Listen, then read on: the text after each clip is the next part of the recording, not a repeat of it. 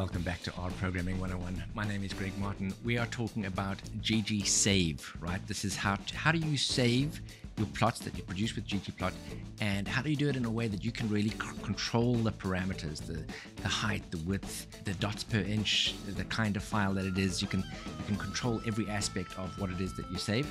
I'm going to teach you how to do that in this code, in this video, so don't go away. Let's do this. Giddy up. On this YouTube channel, we're creating R programming videos on everything. Just to let you know, as always, well, certainly at the moment, and we'll see if this changes with time, there is a PDF that you can download. There'll be a card at the end of this video. You can click on the card, and that'll give you the code that I use and the explanatory notes. And at the end of the PDF, there are also QR codes that you can scan in with your phone.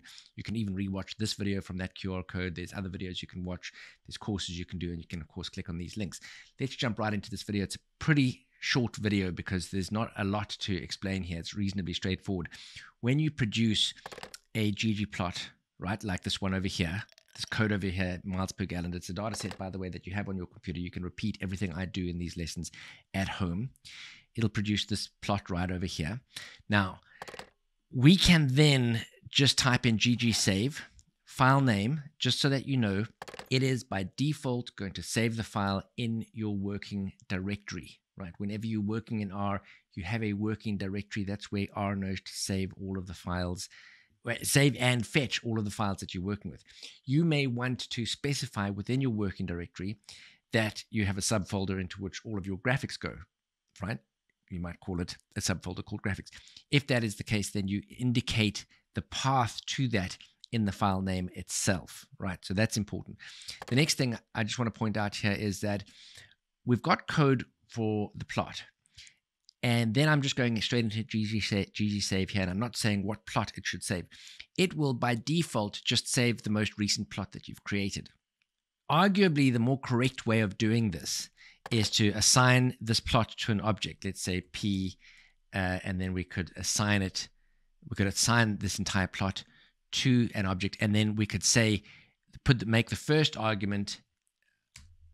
We make the first argument in Ggsave P for that object, P, comma, and then blah, blah, blah, blah, blah. I'm not going to do that now. The reason I don't like doing that is when I write code, I try to create as fewer objects as possible. Because especially if you're working on quite a big project, you can land up in your environment with tens of objects, and it becomes very cluttered and messy.